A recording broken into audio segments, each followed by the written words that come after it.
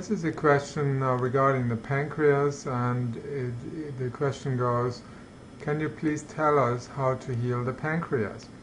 Now, there are many illnesses related to a dysfunctional or weak pancreas, for example diabetes, but something that is rarely considered is that it is due to, to a large degree, due to an impaired liver and gallbladder function.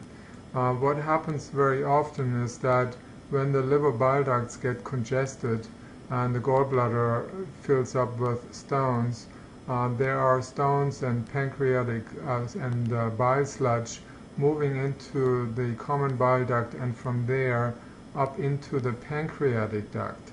And this can inhibit the pancreas secretion of pancreatic juices or pancreatic enzymes, and that can lead to these pancreatic enzymes to build up in the pancreas in an inactivated form.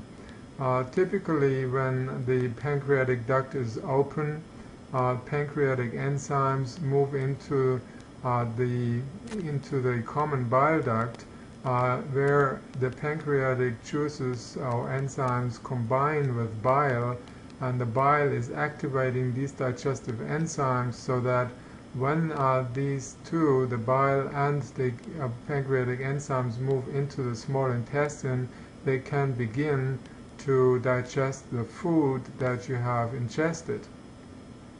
Now, when the pancreas or the pancreatic duct is congested with stones or sludge that has come from the bile ducts of the liver or from the gallbladder, then these unactivated or inactivated enzymes will begin to destroy the pancreatic cells, particularly pancreatic islets, and this can lead to the occurrence of insulin deficiency and also to diabetes and progressive inflammation of the pancreas, which is called pancreatitis.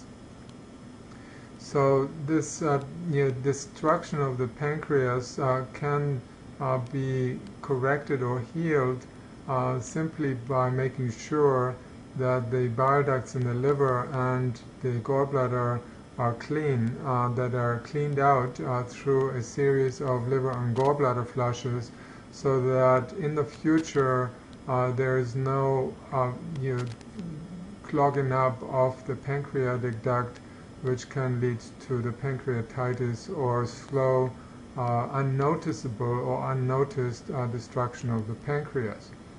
I definitely recommend liver and gallbladder flushes for any pancreas problems because there is just not much around to help the pancreas heal. If the pancreas is congested for a long time, it leads to pancreatic cancer, which is a little more difficult to treat than other kinds of cancers. The other thing that with regard to the pancreas, it's very important that we make changes to the diet and lifestyle, because the diet particularly has a great influence on the pancreas. For example, if a person drinks a lot of alcohol, we know that this can damage the pancreas, again via the liver. The other issue is eating a lot of sugar. A lot of kids eat a lot of sugar, having soft drinks, which can also destroy the pancreas. So it's important to consider a changing of the diet so that you don't create the same problem again and again. Not just cleaning out the liver, but also making the adjustments, setting the preconditions for the pancreas to heal itself. I hope you find this helpful, and I wish you a wonderful, great day and a wonderful life.